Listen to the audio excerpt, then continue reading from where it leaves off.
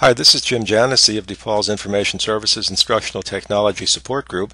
I'm going to cover 7 tips for better distance learning that you can use with Blackboard or desire to learn.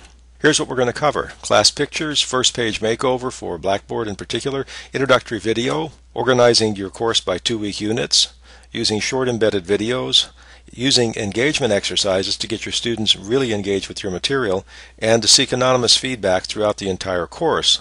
Let's cover each one in turn. Here's what a class picture looks like. I composed this just from the ID card pictures that are accessible on your class roster in Campus Connect, put it up on the first page instead of a banner as one collage. The advantage? Shows all the students who else is in the class, just as if it were meeting in person. Even if this is the only place they see each other, it's an excellent way to make the class have some presence rather than just being isolated students who don't see each other. You might be able to do the same thing in a larger class with a separate JPEG that you post instead of here at the banner, just as a separate item, perhaps a separate page, a separate button. In the College of Digital Media, CDM, you can do a rapid makeover of your Blackboard appearance by replacing the announcements button with a welcome button that just points to a URL, which is your online syllabus. In other colleges that don't have online syllabus systems, you can compose a graphic, park it on a server, and have that come up as the first thing that students see, radically changing the appearance of Blackboard, modernizing it, and customizing it to whatever way your department or your specialty within the department like. First page makeover you do this way. Go to the control panel, hide the announcements button, and create the external link named Welcome, assigning it the URL of whatever you'd like to have appear first. That's really all it takes to do it. If that external URL is a JPEG housed on a server, that's what's going to appear, and we can give you the appropriate size in pixels so that it comes up just neatly filling the screen. Introductory video.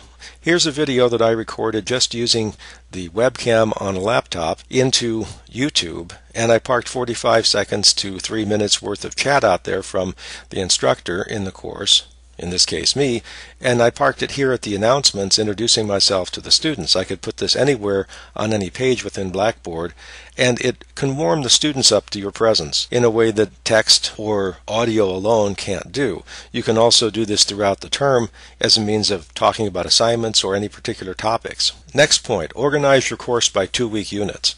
Notice the buttons that I customized here in Blackboard. I broke a 10-week course into 5 2-week units, and even managed to put the dates up on the button. Within each unit, everything is self-contained in one web page. You can certainly do this using Blackboard. You can customize it in this way. You're not stuck with the buttons that come to you in the default course setup. And here's what one of those units looks like. I've pointed here to the first unit in the course, and the big red arrow on the right indicates how you can scroll down this page and see what's going on. Now, the way this is organized, I'm circling with the cursor right now: readings, discussion assignments, online exercise, composition assignments. I'm going to show you a little bit more as I scroll down this arrow in just a second as to how this is organized. You can even put a banner up here, a page banner, that you compose to be representative, some way related to the material that you're going to cover in this unit. So here, if I scroll down, is another one of these techniques illustrated. This is embedding videos that other people have made coming straight from YouTube. YouTube gives you the code to do this, as do other video hosters, but YouTube has an advantage. People have already put out millions of potentially relevant videos, and I was able to find several videos here to illustrate this particular unit and other units. In fact, very fine resources that other instructors, students, and various commercial entities have put out there, and they're free. They're already there, and you can embed them in Blackboard or in Desire to Learn in exactly this way to make them play right here, rather than having people chase out to YouTube and potentially get distracted by other kinds of things that are presented there. An engagement exercise. Further down on that one page for Unit 1 is an exercise that's built using what's called a testing or quizzing facility, but I certainly don't use it for tests or quizzes. Instead, I let the students take these carefully constructed 5-question exercises any number of times in the second week in a unit. And by arranging these as a series of true-false questions after a statement, and including a graphic from whatever material is being covered in this part of the exercise, I can make this a really interesting thing for students to work through. Blackboard helps me by randomizing the sequence of the questions and the sequence of the responses, and by setting the grading in such a way that all of the true-false check marks have to be entirely correct, no partial credit, it's all or nothing, and letting students take this multiple times, I can get them to engage with the materials presented in this way, with this automatically graded homework, and give them feedback on what to review for anything that they miss. They can take this any number of times, and I can watch in the grade audit trail as the students who care enough about their grade to spend time on this progress upward in their grade and in their knowledge and understanding. A little research I've done in the past on this indicates a very clear correlation between the amount of time spent on these exercises and the overall course grade, even if this doesn't count for very much. But I do make it count for a lot. I make this exercise count for half the grade of the unit. And in this way, I get a lot of feedback very early in the term, as little as 2 weeks into the term, on who is participating and invests the effort to work their grade upwards to a perfect score of 100 on the exercise, and who might take it once or twice and settle for a mediocre grade. I can then focus attention on the people who are lagging behind in their performance in this way. I think this is one of the most marvelous features of distance learning. Once again, don't think about using this for quizzes one time through. You miss the point.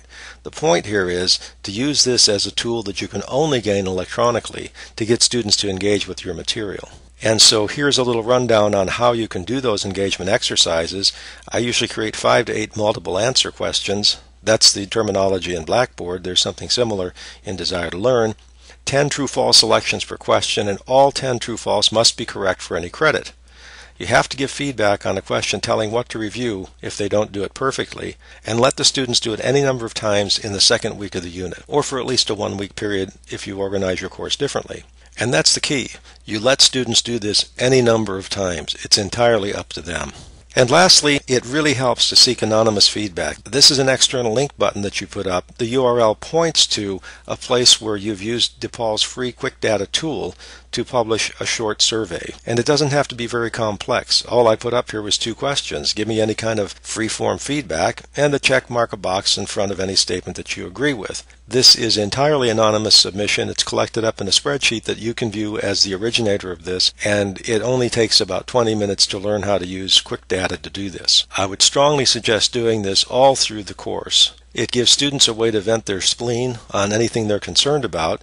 It certainly gives you much more input than you're likely to get from the end of course evaluations, and it makes it easy to do mid-course changes, things that you can tune up that might be getting in students' way for learning. I just find it an excellent technique and very easy to accomplish with an extra button like this that you add into Blackboard. If you have any questions, we'd be happy to answer them for you and show you how to do any of these things. You can email itd@depaul.edu or visit our website www.itd.depaul.edu, where you can see materials that are related to these things and can help you get on board using these techniques as quickly as possible.